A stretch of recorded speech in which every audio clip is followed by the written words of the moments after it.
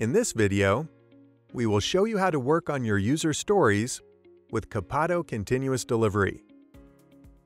In a previous video, we guided you through the steps to configure Copado Continuous Delivery throughout the environments in your pipeline. As a recap, we have added 3 quality gates in the integration environment: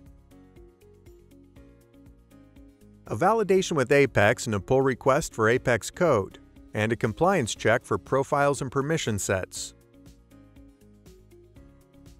A developer in your company has been working on a user story in the Dev1 environment, where he has committed a new class and has enabled new permissions in a couple of profiles. He has also created a pull request. When he is done, he clicks on Submit. The quality gates for the metadata types included in the user story are displayed. This user story contains Apex code, so it needs to pass code coverage requirements, and the pull request associated with the user story has to be reviewed by the lead developer.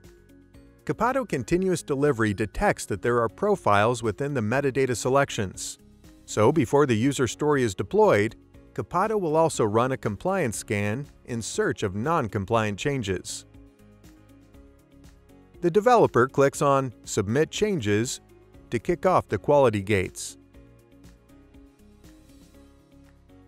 This will create a deployment record with 4 deployment steps: a validation deployment, a compliance check, a manual step, and the actual deployment step.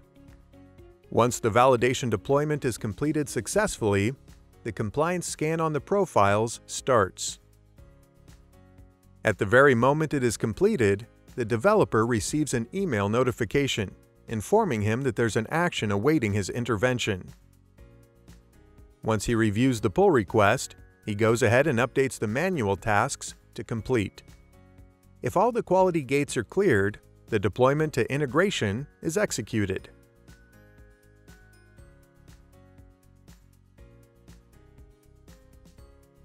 From the Pipeline Manager, we can see in real time how the user story gets automatically deployed up to the production environment.